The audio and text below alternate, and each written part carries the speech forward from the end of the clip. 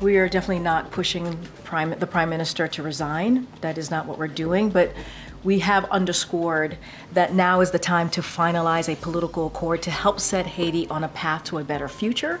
And that is something that we've been working on for some time.